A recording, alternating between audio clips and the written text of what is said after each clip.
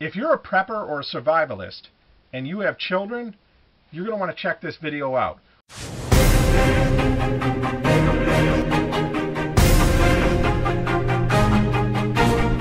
Today we're going to take a look at how to pack your children's bug out bags. Now my wife and I kind of went through a process on this.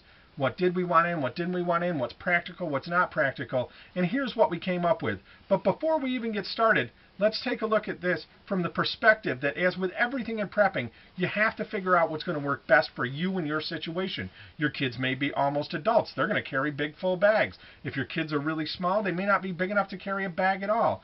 But you want to pack with them in mind. Let's take a look. These are the bags that we have for our two children now, our 7-year-old and our 5-year-old. And with them in mind, we wanted to pack bags that were practical. Overloading the bags with survival stuff isn't going to help them if they can't carry it. And packing a bunch of things that they don't know how to use isn't going to help them either.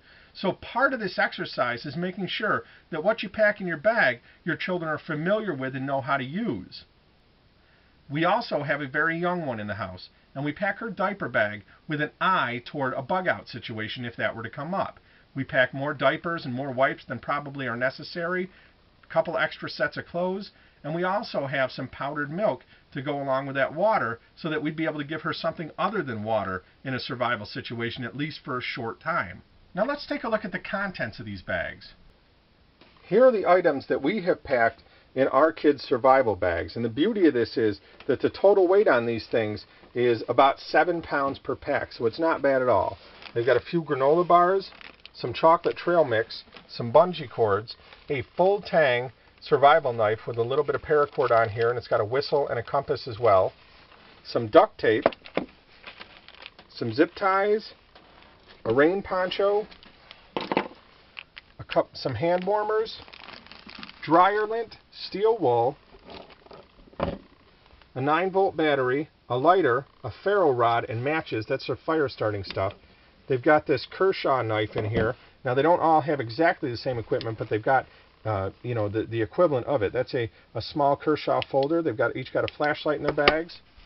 We've got an emergency space blanket, some mosquito repellent, glow sticks, a toothbrush holder and a toothbrush, a multi-tool, a multi-function knife, a mosquito repellent band, some twine, a 4x6 tarp and a 5x7 tarp, this Sawyer mini water filter. Now the kids actually have the life straws, I just didn't pull them out of the bag, but they each have a water filtration system, a collapsible water bottle, some paracord, and a steel water bottle to collect water. Now that's what we have decided and what we have prioritized to put in our kids' survival packs. I'm dying to hear what you guys think and get your feedback. As always, this is an individualized thing that you have to figure out what works best for you and for your situation. So let me know what you think, and let me know what you would include that I didn't, and maybe what I did include that you would not include for your children. Keep in mind that kids are different ages, different strengths, and everybody's going to have a different carrying capacity. So we did this with an eye toward keeping it light and keeping the content simple to operate and easy to use, and made sure that our kids were familiar with these. I'm Van Prepper. As always, check me out on Facebook, on Twitter, on Instagram, on Tumblr, of course here on YouTube, and on Facebook as well. Happy shooting, everybody!